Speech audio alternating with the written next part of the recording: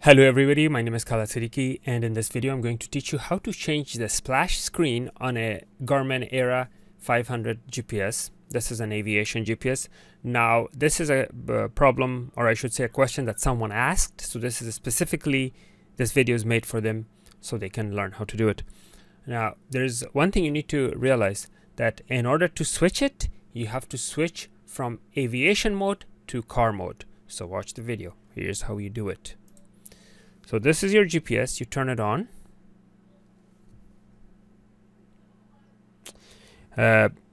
Currently it's in aviation mode. In aviation mode, it doesn't even show the splash screen. The splash screen doesn't even have a chance to appear. Just the Garmin logo appears. However, if I want to change the splash screen for car mode, I go to Tools. I go to Automotive. Yes. I wait for it. I already put an airplane there, so watch the airplane. As soon as the Garmin, there you go. The Boeing 747 is what I put. Now, it's a shame that this only comes, let me increase the volume, the brightness so it doesn't, settings, display, 50. Which result would you like? Cents. Okay. You have to, the screen has to be at 100% so it doesn't flicker. Okay. Now I go to settings. Scroll down. Picture viewer.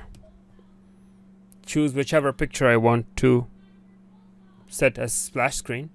But I'm gonna choose the airplane. Click on info and check that box. Use this photo as default splash screen. So that box has to be checked. Back, back, and back. You can hold back and it will go automatically to the main screen. You don't have to press it 10 times, just hold it. So now I'm going to turn this off. When I turn it off, I turn it back on. The initial startup is Garmin logo. As soon as this is done, the splash screen comes in, which is that airplane which I have chosen. Unfortunately, this only works for car mode and aviation mode. It doesn't even reach the splash screen. It loads all the interfaces for aviation. Okay, so now I'm going to switch back to aviation mode. And watch, it will reload, but there will be no splash screen. The Garmin logo is the default operating system screen. This is where the splash screen is supposed to kick in, but it doesn't even reach that point, and it goes straight to the main menu for, aviation. Okay, now the question is, how do we transfer images to the Garmin, like the airplane image that I had there?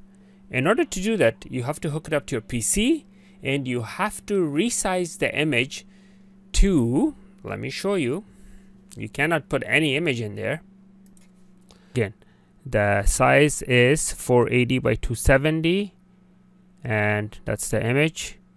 And now I'm going to show you the GPS. In order to plug it in, a lot of people plug in their GPSs to the computer using this. You can't do that. You cannot plug it in from here to the computer.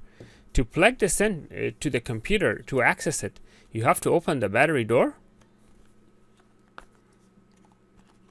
and use this USB port inside. So that's what you need to plug it in. USB port inside. This is where you plug in your GPS to your computer. Not from the cradle. Not from here. So yeah, this is for like car cigarette lighter or traffic receiver and that kind of stuff, traffic condition status update and whatnot. And then you drag and drop this inside your GPS a JPEG folder. When you plug in the GPS, you need to put it in the JPEG folder. So yeah, that's what it is. Okay, thank you for watching. Please make sure to like and subscribe.